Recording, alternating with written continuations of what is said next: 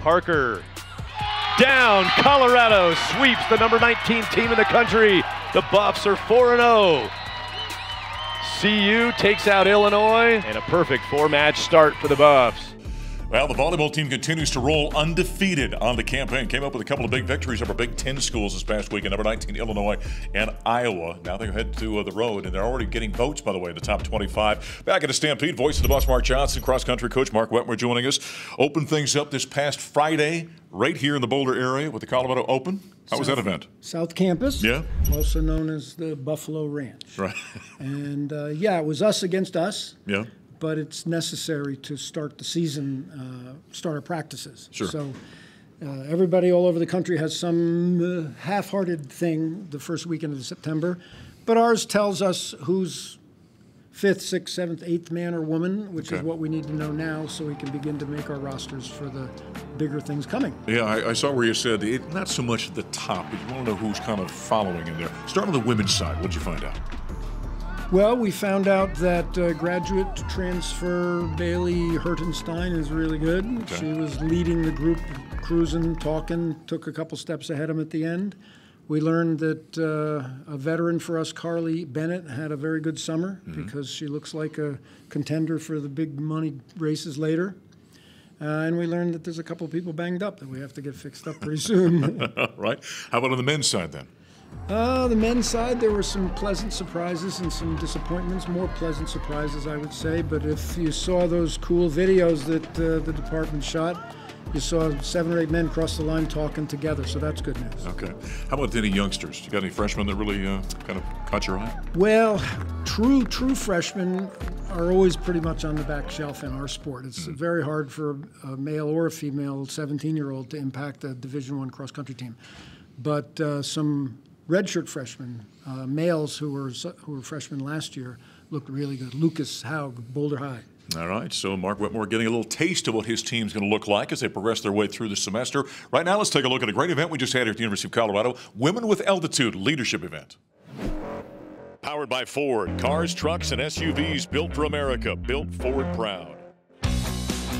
Part of the student-athlete experience here at CU is providing really unique opportunities for student-athletes to connect with community members, fellow staff, as well as other huge Buff fans to talk about all of the great things that not only are provided to them as student-athletes here, but how to then network and go and find a wonderful job, internship, or whatever experience they want after they leave here.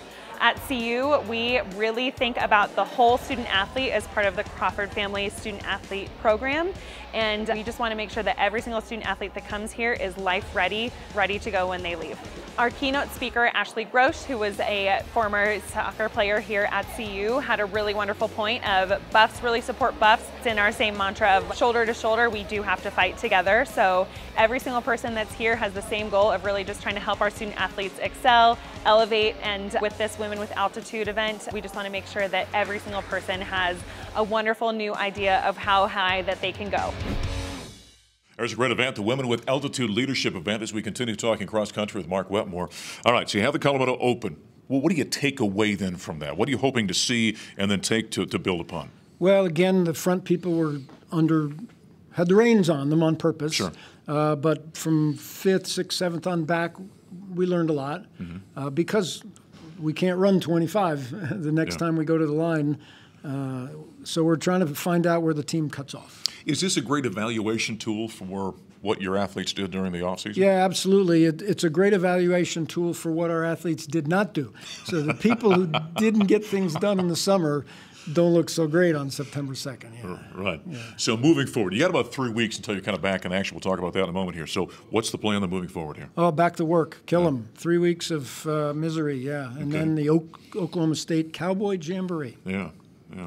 So when you say misery, is that just kind of explain to folks what the workouts will look like? I was being melodramatic. Sure, nothing's that hard. It's just relentless. Okay. So back to work the next day and 7 days a week and sometimes twice a day, but it's never miserable. Does that just consist of a lot of miles? Does it consist of short bursts? What kind of training are we talking about? Different times, different goals different times of the year. Right now, we're transitioning from the summer of just miles and miles and miles to more race pace effort and some higher heart rates, yeah.